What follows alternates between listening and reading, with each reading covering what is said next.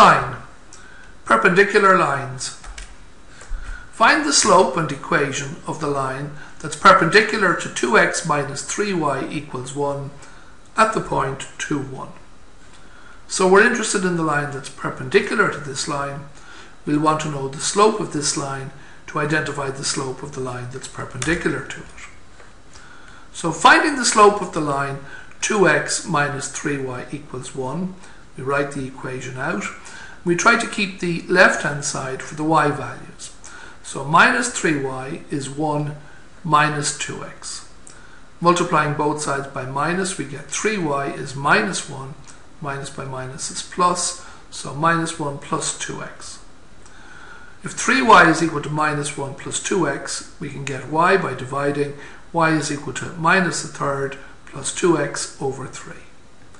So we now have an equation, a linear equation, in y equals so many x, and we can use that to find the dy dx.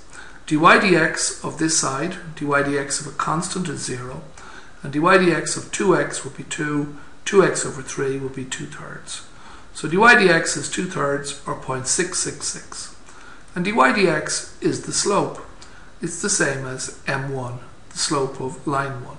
So m1 is 0.6666, and we'll write that there and hold it for use later in substitution. Note that two lines are perpendicular if and only if the product of their slopes equals minus 1. So from the note above, the slope of the line perpendicular to the line we were given must have a value m2, where m1 times m2 is minus 1. And this formula is given in the tables for perpendicular lines. Now solving for the slope of the second line, where m is equal to 0.666, which we had kept, we can find m1 times m2 must be equal to minus 1 from the tables.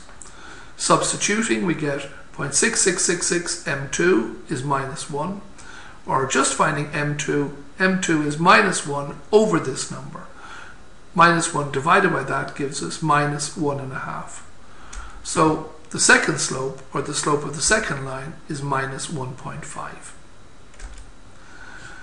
Finding the equation of the perpendicular line through this point 2, 1, we now know that y minus y2 is m2 into x minus x2. But we have a value for the point of 2, 1, which in this case we'll call x2, y2. So we can substitute that in here.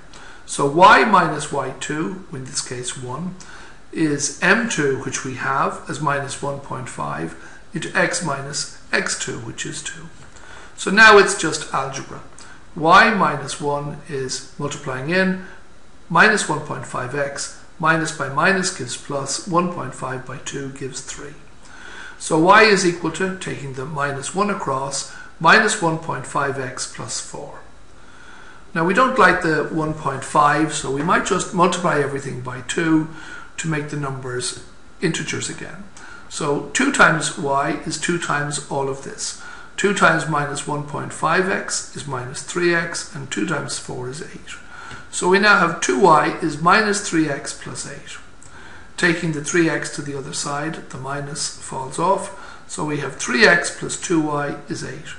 So this is the equation of the line perpendicular to our original through the point 2, 1. And here we can see a picture of it. Here was the original 2x minus 3y equals 1. It went through the point 2, 1. And here is L2 perpendicular to it. And if we look at the slopes, the slope of the red line, you go out 3 to move up 2. So the step is 2 over 3. And here, the step as you go across 2, you drop minus 3. So you drop 3. So the slope is minus 3 over 2.